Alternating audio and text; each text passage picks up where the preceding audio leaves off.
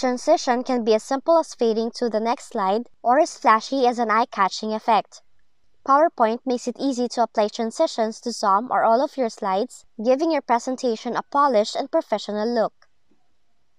But if you want to change the transition color from black to another color, you can also do that in PowerPoint, and here's how.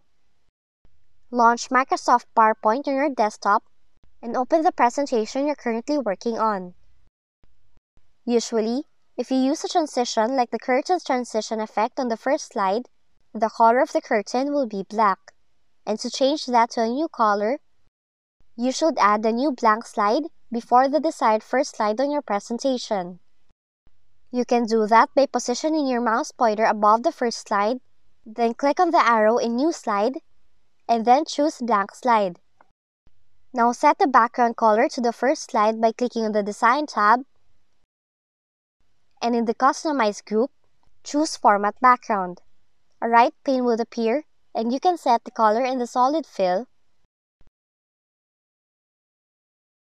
but you can also add a picture if you would like. The next thing to do is to add now the transition to your second slide, as the first slide would act as a transition color. Click on the Transitions tab, and then select the More drop-down arrow to display all transitions. Choose a transition to apply to the selected slide, and in this case, we would choose curtains.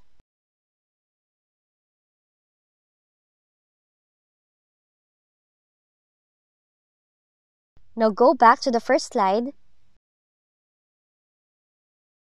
go into a slideshow view, and then test the effect. The color should be changed based on the color of your first slide.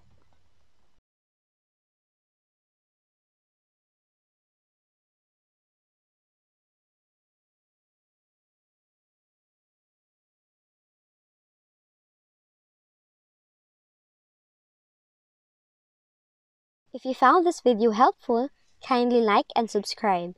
You may also click and turn on the notification bell so you can be notified from whenever we release new videos.